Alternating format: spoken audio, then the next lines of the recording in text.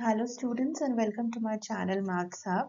And today in this video, I'll tell you about the Legendre's differential equation, right? So in the previous video, I told you about the Cauchy-Euler. So let us see what is the difference between Cauchy-Euler and Legendre's differential equation. A very minute difference is there. So in Cauchy-Euler differential equation, along with the derivatives, we had the same powers of x multiplied. Now we have a linear term, that is a plus bx multiplied along with the differential coefficients, right? So you can see that when the differential coefficient is dy by dx, we will have a plus bx multiplied with it. If it is the derivative n minus 1th order derivative, we will have a plus bx to the power n minus 1. If it is nth order derivative, then we have a plus bx to the power n. The strategy of solving the Legendre differential equation is quite similar like we had done in Cauchy-Euler. So there we were substituting x as e raised to power t. Now here we will be substituting a plus bx equal to e raised to power t, so that all these linear terms, they get converted to some constant coefficients, right? So let us see how does the working methodology says. So we will put a plus bx as, you can put e to the power t, you can put e to the power z. So it's your choice, right? So we put a plus bx as e raised to power z. So z becomes log of a plus bx. So now when we are converting the variable x in terms of z, so we have to convert the differential coefficient also in terms of z. So dy by dx is dy by dz into dz by dx. So we know that if z is log a plus bx, we can take the derivative. So from here, what will be dz by dx? Dz by dx will be nothing but 1 upon a plus bx multiplied by b. So we can substitute the value of dz by dx over here, and this becomes b upon a plus bx multiplied by dy by dz. So cross multiply with a plus bx on both sides. So we get a plus bx into dy by dx is b times dy by dz, right? So now when we convert this into a symbolic form, we can put d by dx as capital D and we can put d by dz as capital. You can put it theta, it is your choice, right? So we have only converted the new variable. So d, capital D is d by dz. So a plus bx into dy by dx is b times dy, right? Now let us see what happens with the second order. So with the second order, what we will do, d2y by dx square can be written as d by dx of dy by dx. So this is d by dx of dy by dx. We have just calculated, it is b upon a plus bx into dy by dz. So now when we apply the product rule, it will be b by a plus bx constant into derivative of dy by dz, and then dy by dz will be kept constant and we will take the derivative of b upon a plus bx, which comes out to be minus b square upon a plus bx whole square, right? And now we can again replace this dz by dx with b by a plus bx. So we will get b square upon a plus bx square common in both the terms. We can cross multiply and we get a plus bx whole square into d square y by dx square is minus of b square dy by dz plus b square d2y by dz square. And now when you replace it with capital D, it will get converted to b square d into d minus 1 y. So we get an expression that a plus bx square d2y by dx square is nothing but b square into d minus 1, right?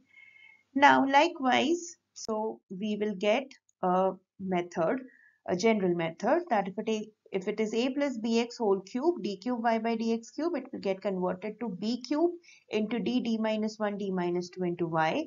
If it is a plus bx whole raised to power n into nth derivative, it will be b to the power n d minus 1 d minus 2, so on up till d minus n minus 1 into y, right? So based upon this method, let's try to solve this question. We have 1 plus x whole square d2y by dx square plus 1 by x dy by dx plus y is sine 2 into log 1 plus x. So first of all, what we do, we substitute as 1 plus x as e raised to power z. So from here, we get z is equal to log 1 plus x. So now when we convert, we will get 1 plus x square d2y by dx square will be, their coefficient of x is 1, so it is 1 square into, you can write theta, you can write capital D, it's your choice, right? So I'm writing theta, theta into theta minus 1y, and 1 plus x dy by dx will be 1 into theta y, right? Now let's convert this equation. This is theta square minus theta into y plus theta y plus y is equal to sine 2 log 1 plus x is z. So this is sine 2z. So you can take out y common from all the expressions, and this is into 1, y is equal to sine 2z. So theta gets cancelled. We have theta square plus 1 into y is equal to sine 2z. So now you can see that it is getting converted to a constant coefficient. So we can work out the complementary solution as m square plus 1 is equal to 0. So m is equal to plus minus iota. So complementary solution is c1 cos z plus c2 sin z, right? Because we are solving the equation in theta, and theta symbolizes d by dz. So finally, what is z? Z is log 1 plus x. So we can replace it as log 1 plus x plus c2 sine log 1 plus x, right? And then let's work out for the the particular integral. Yp is 1 upon theta square plus 1 into sine 2z. So this is the rule which says theta square should be replaced with minus 4. This is minus 4 plus 1, that is minus 3, and we get sine 2z over here, right? So this is finally minus 1 by 3 sine 2z means 2 log 1 plus x. So what is our final solution?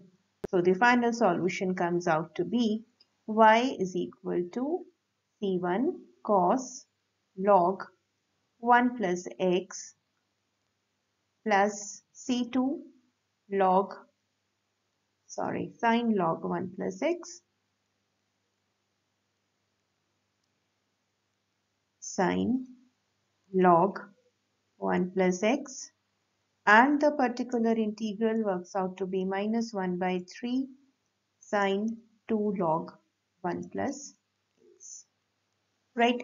And this becomes our final answer, right? So I hope you have understood this method, right? So do work out these examples to check out your understanding on this topic. And if you have any doubts in these questions, do ask me in the comment section. I'll answer.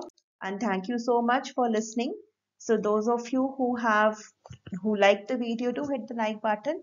And those of you who have not subscribed my channel yet, do subscribe my channel to get the latest updated video. So believe in yourself and you will be able to succeed. Thank you.